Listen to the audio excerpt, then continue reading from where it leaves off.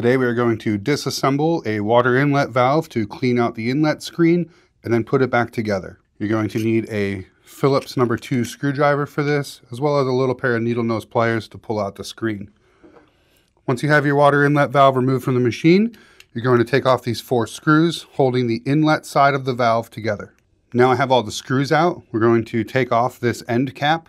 Always make a mental note of which way this needs to be reassembled so that it fits back in your machine properly. Take off the bracket.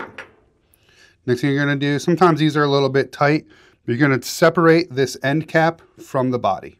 Now that I have the end cap removed, you can see the inlet strainer here on this one. This one's not too dirty. Sometimes I've seen them in the past where it's built all the way up with sand or some sort of contaminants in your water. You can use your needle nose pliers to lightly grab and pull out on this strainer. Next, you can take this strainer to the sink, give it a good cleaning, and then put it back together. The reassembly of this valve is usually what we get the calls about. For some reason, guys want to put it in like this. That's the wrong way. I always describe it as hold it with the hole going down and then put the cap in there so it's kind of like a top hat. Now you have it reassembled the proper way. Go ahead and set this piece on here.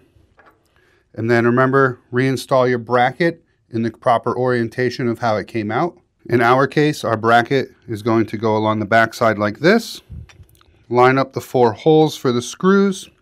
I like to get the 4 screws started a little bit so that I'm sure that they're all aligned properly before I've given the final torque. So now that we have it fully reassembled, we're ready to put it back into the machine, reconnect power, reconnect water, power it on and monitor it. Make sure you're filling better than what you were. In tech support, when we have checked and we have good voltage at the coil, we know we have good water pressure at the machine, but we're just still not getting that proper flow. This is kind of like a last resort. We like to check this water inlet valve strainer screen in order to make sure we don't have an obstruction at the valve. If this doesn't help, and you've confirmed again that you have good voltage at the coil and good water pressure coming into the machine, but you're still not getting any flow out of the valve, you're going to need to replace the valve assembly.